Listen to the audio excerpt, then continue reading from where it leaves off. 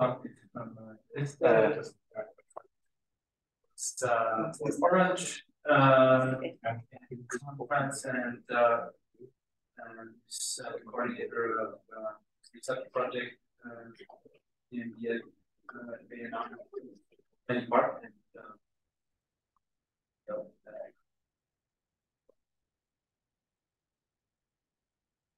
One second, that I set up.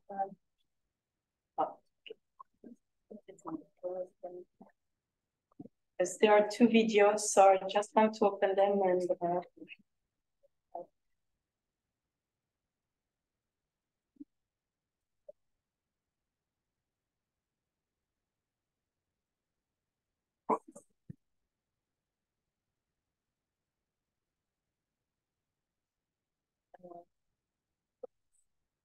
Now I need to do this.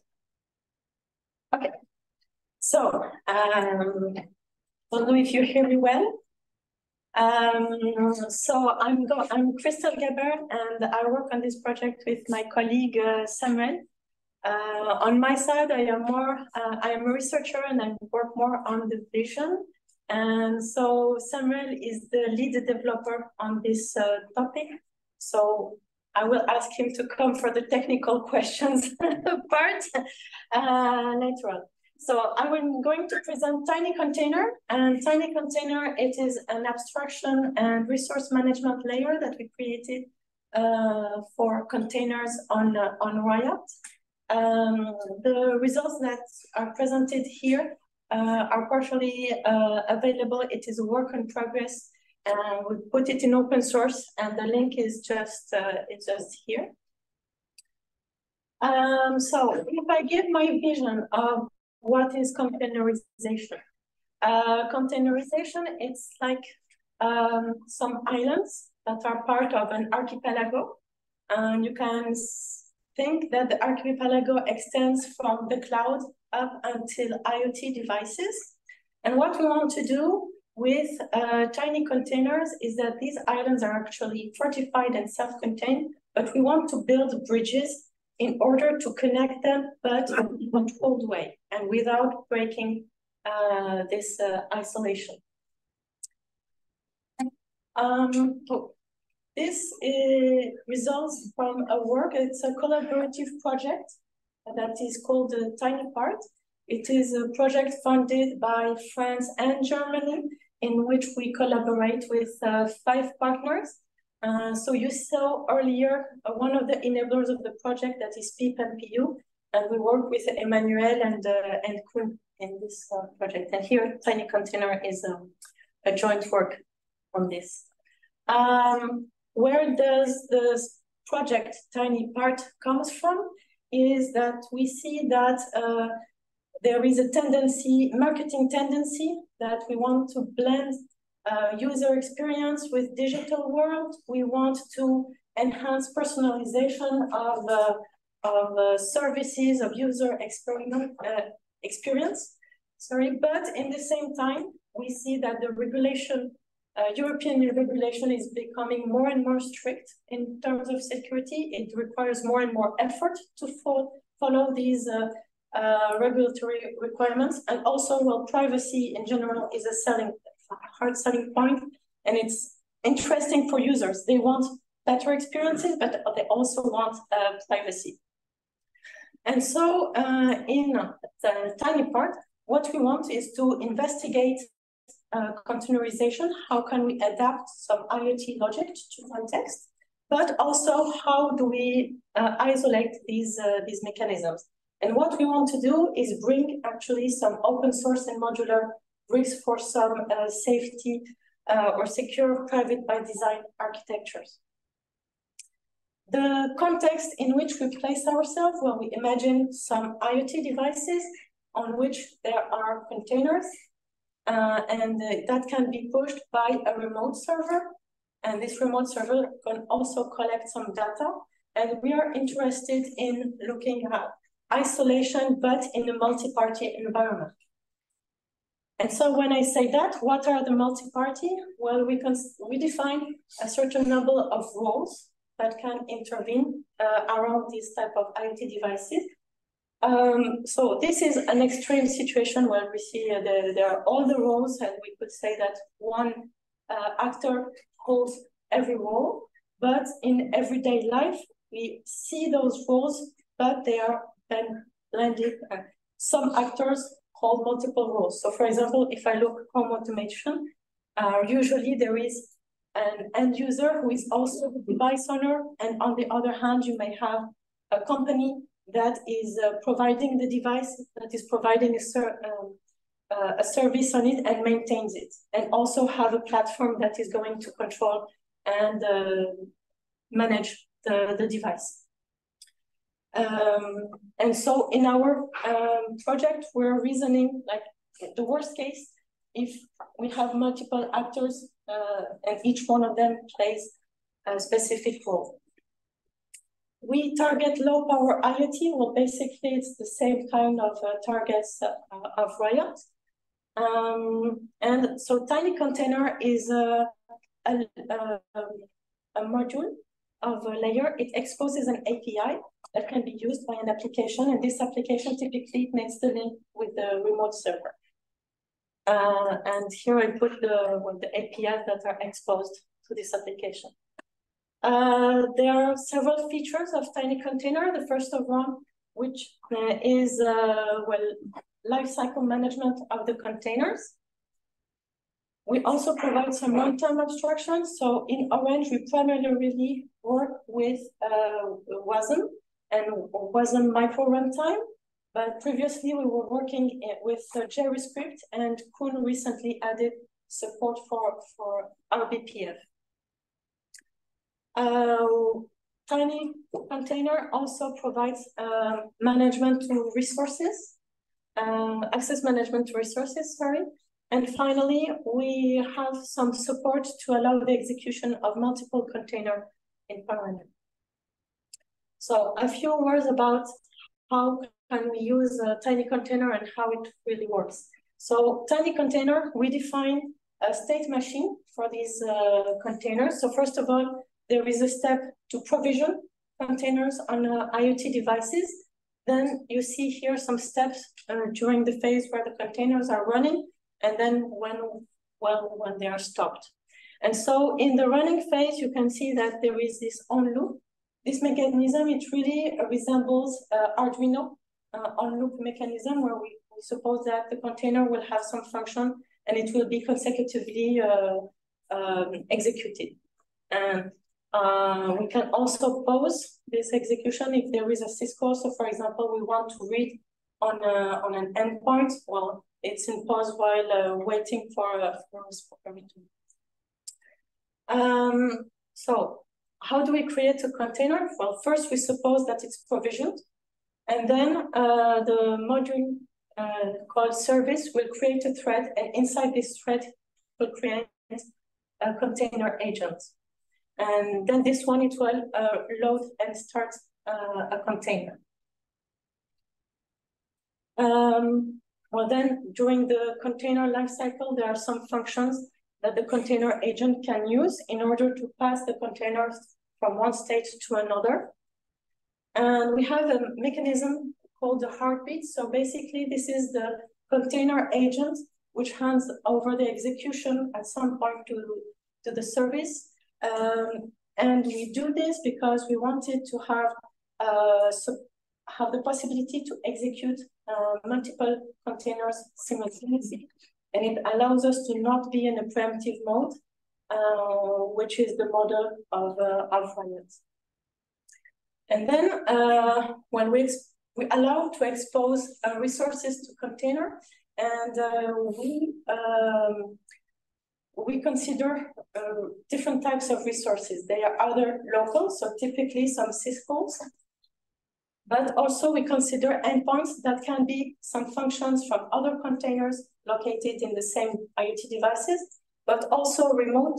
That could be a function from a server or something from another container or on another device. And so it is the job of the service component to manage endpoints and to manage the connection to these endpoints. And we have the firewall, which is here to actually authorize the calls to these endpoints. So now if I go a little bit more in detail about these aspects, usually we think about container, there are code and data, and we add on top of this some metadata. And metadata, in our case, there are several parts. The first one is to identify the container, and we put here a token with the syscall mask. So basically, this is a mask which contains the rights to call the syscalls that are exposed to the container. The endpoints, so here we have a list of endpoints, and you see that there are different types with an authorization code, which is a token that can be provided. Typically, it will be used for remote use cases. So if you want to access a resource on a remote server, maybe you need to present a token. And finally, there is a security part for checksums and things to control the metadata. How do we use it? So at provisioning of the container, the service will hand over the metadata to the firewall. And the firewall, first of all, will check the checksums and the tokens. And if everything is okay, it will assign an ID to the container, and it will fill in what we call a container table, which contains the syscall mask and the endpoints, and it will use it afterwards to authorize the calls. And that's where we are now. So the next step for us is to benchmark our system to evaluate the performance and the memory usage. Also, we want to work on the root of trust to set up a TinyContainer and provision the containers on IoT devices. And finally, we're in the same project as BIP and PU, so we want to look into integrating this system with our colleagues. We would like to have some discussion. So first of all, some feedbacks, and also what do you think? Do you have some ideas of use cases and things like that? There is also a discussion to which we are linked in the RIOT forum. It was posted by Koen, related to the interface, syscall interface for bindings. And finally, well, while we were preparing this presentation, we were also wondering what could we have done differently. And one of the things we thought of that here it's a module of RIOT, it's on top of RIOT. Maybe it could have been an application firewall, but inside RIOT. So that's maybe it's an interesting topic to discuss. And so now we had several demos. So we have some connection issues. So the live demo, actually, we can do it, but on the room upstairs, because we don't have a connection issue there. So maybe during the break, you can see my colleague Samuel. But I have a recording, and it shows actually we implemented our own idea of a use case for this, and that's what I'm going to show. So just before I give you a little bit of context, so we imagine in this user story that there is a device owner, it is the town hall, and they put in place in a public space some connected sports machine. And there is a cloud operator, for example, cloud container management provider will allow a third provider, which is MyCoach. And MyCoach proposes to create some personalized coaching session for their end users. What you will see, first of all, there is a mobile application that allows the user to select the sports machine and also to configure his work session. And at some point, it's going to create a container and send it to the device. And here, it's actually target. This is what the instructions to the user. Here, the machine is a button presser. And then the result is whether the user, the person, pressed the button at the right time or not. So the demo is in two parts. First of all, I need to There is the provisioning part.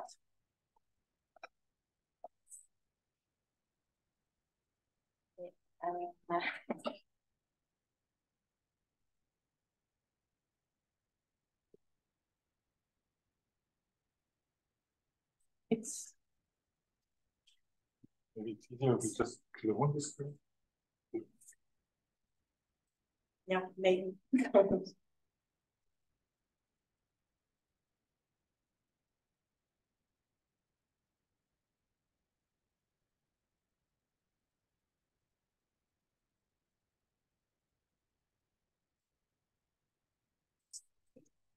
Yeah, please.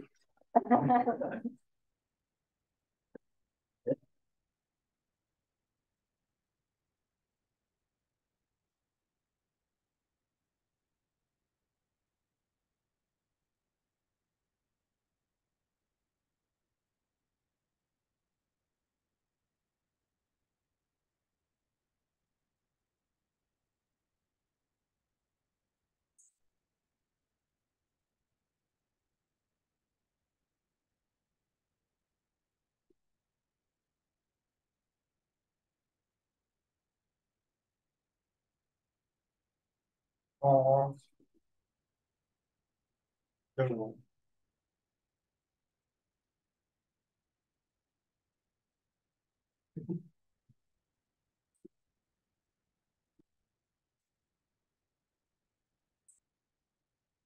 So I know if you can get rid of this. Don't ask questions you don't want to be asked.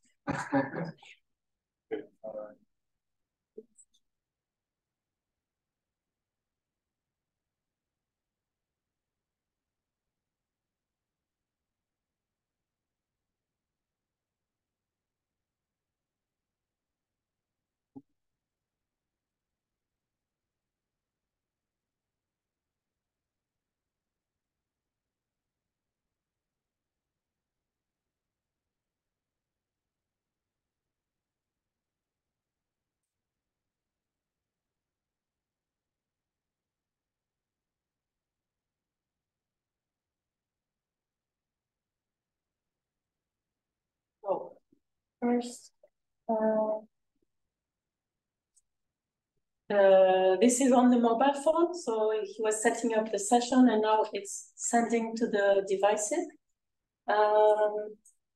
And then I need to move to the second video, which shows what is happening on the IoT device.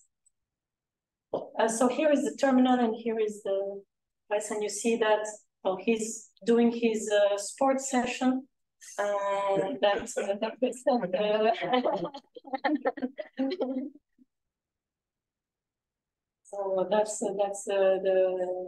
demo.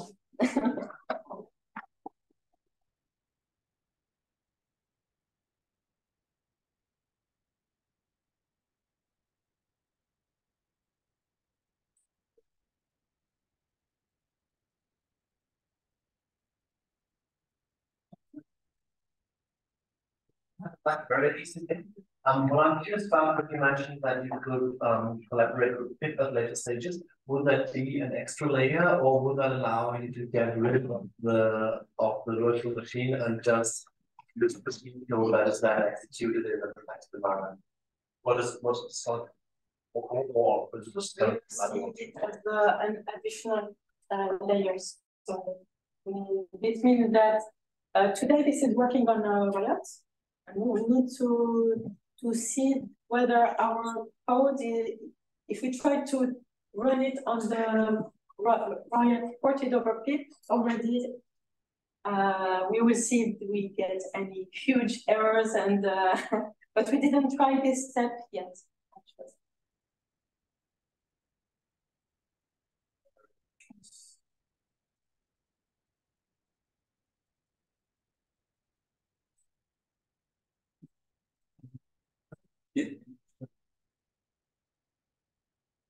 Yes.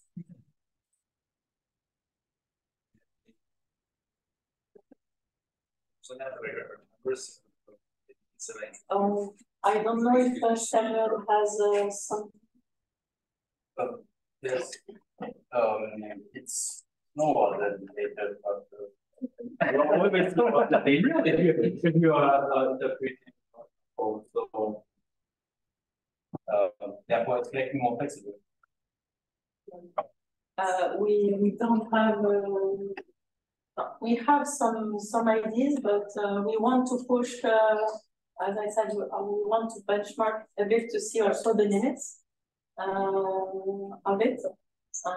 But yeah, of course, it's slower than native execution.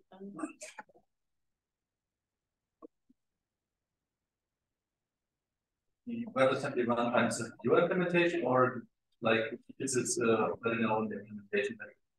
We use the implementation from the bytecode aliens. Okay. So there are people that want to push this WebAssembly into other things than just the browser, and they build the bytecode aliens, and their embedded runtime is more or less bummer.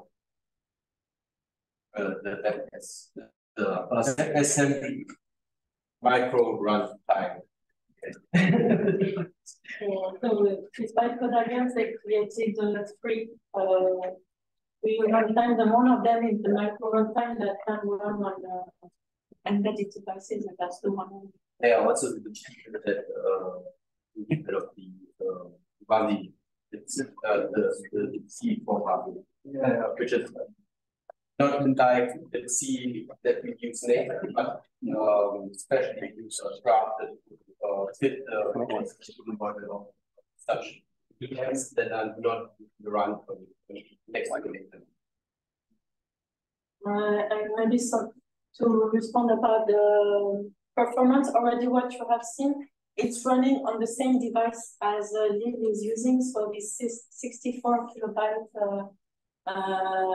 from the 256 pound. So already it's working on a small device. I think now we mostly tested one. We haven't really tested having multiple containers and seeing up to how many containers we can run parallel.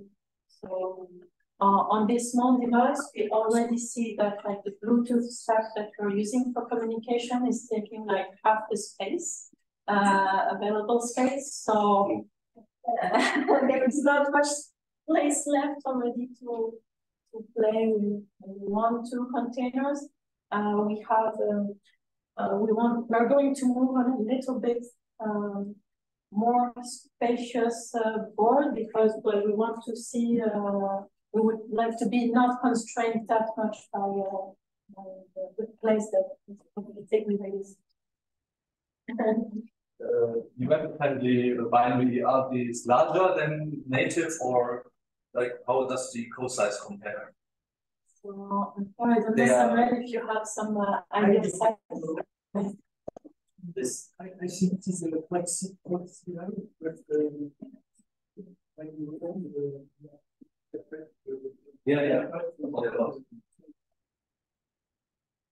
It's more on what function, what part of the functionality you are putting into the container. If you are providing the driver for your external hardware, of course it will be at least as big, because it's maybe not as efficiently encoded. But if you are just calling functions, which you are probably doing since you want to extract from the hardware, do you have access to the hardware? This depends on the system call API that you are using. The button VM is an isolation layer which it provides its own memory space, and it's quite the huge differentiation between the memory space is not as small as the RBPF. They basically are in the same memory space, and so if you provide some means of access through the system calls, through the hardware, like write to memory, and then there is in this CVT token, or in the system call masks, there is allowed in memory region in GPIO1. Then you can do the GPIO1 handling by this buzzer interface. But you always have to provide system calls that let you access this. Today, on the module, we cross all the SQL from the container, so from WebAssembly to go through the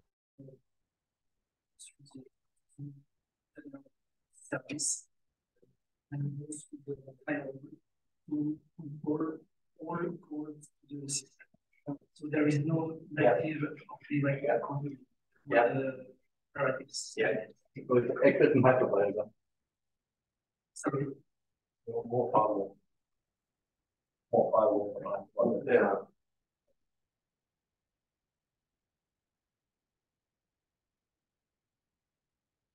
We might have data storage larger.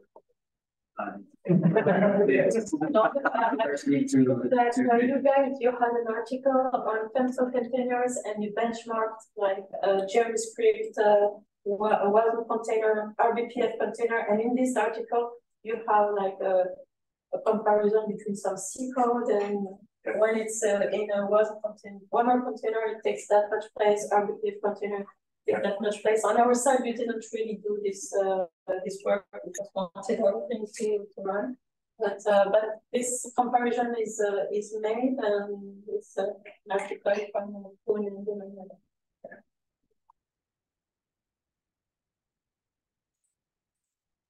Any other questions? I think we're almost on time. Thanks, Chrystel, for a nice talk.